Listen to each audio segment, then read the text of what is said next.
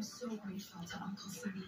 I mean, obviously, this is a huge display of how much he believes in me, but that comes with a lot of pressure, too, and I don't let him down. Oh, that's never gonna happen. Thanks, Mom. But I also think there's something else going on here, too. Like what? Well, I think this is Sonny's way of supporting Blaze to help her rebuild her career because he sees how much Christina loves her. He's trying not to be too obvious about it, but it's clear he wants to provide support. That part is out of your control. There's nothing you can do about it. You just put your head down and do your work.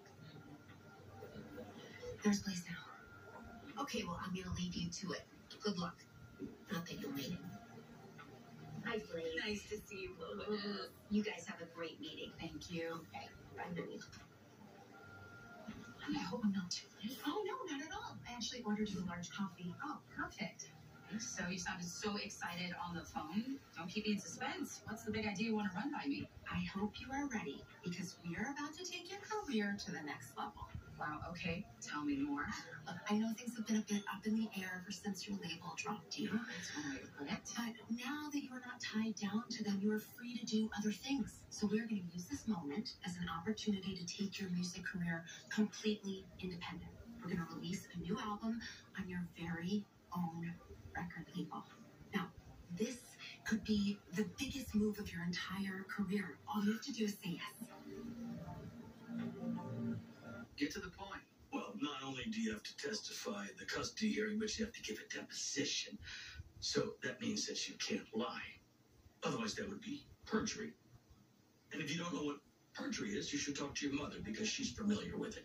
Why are you doing this I'm not doing anything to you. I'm just doing my job. So if you have to testify, so be it. Go to hell.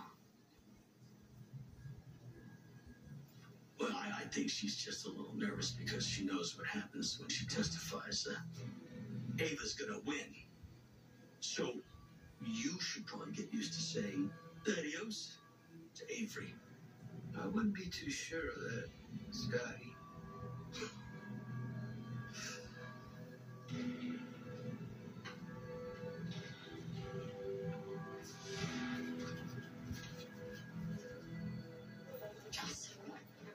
Guess what? What? I definitely just saw something I wasn't supposed to see. Something criminal? Criminally embarrassing, maybe? You're never gonna believe who just strolled out half naked out of Ava's bedroom. Oh, I don't know if I want to know. The FBI agent, John Cates. He definitely spent the night. Kate's just trying to send my mother to prison, and now Ava's hooking up with him? I don't know what Ava's thinking. Well, Ava never does anything without an agenda. So she probably thinks that John will be helpful to her somehow. Oh, great. You put on pants. If only you thought to do that before Trina saw you. You act like I wanted to get caught. Ava, you're a beautiful, intelligent woman, but I'm not exactly looking to parade you around town on my arm either. You could do a lot worse.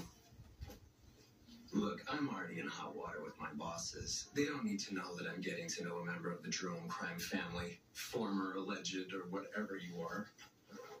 You afraid I might tarnish your stellar reputation? You appear to have managed that without any help from me. Well, we will see. I think it's time for you to go.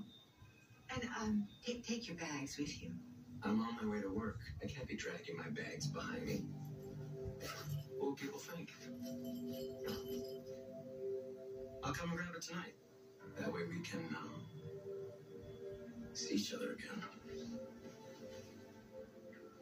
Until tonight.